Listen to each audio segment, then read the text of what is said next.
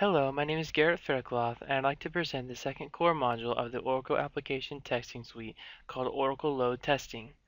Load testing is a function that makes sure the application and the infrastructure withstand the stress for certain functions.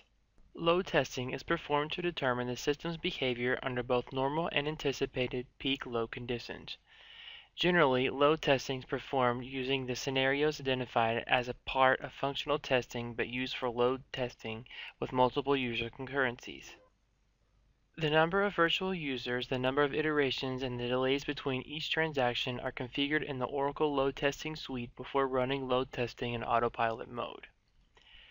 Setup autopilots help to set the timing and event controls like start, stop, and the load test and virtual user ramp up. The watch view grid tracks each virtual user's status. With load tests, you can get the minimum, maximum, and average time taken for each transaction. These figures are compared with a benchmark to make sure the application withstands the stress once it goes live. Load testing is important when you have an application that is critical to quality which operates under straight SLAs, like a call center application where a customer cannot be on a call for more than a few minutes. Load testing always shows how performance gets impacted by the increased number of user concurrency. This is helpful to fine-tune the infrastructure, network bandwidth, and reduce the user concurrency to make sure the application stays stable under stress.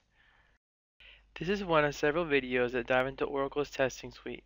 You can find additional information on workshops on our website at www.itconvergence.com/workshops and videos on our YouTube channel.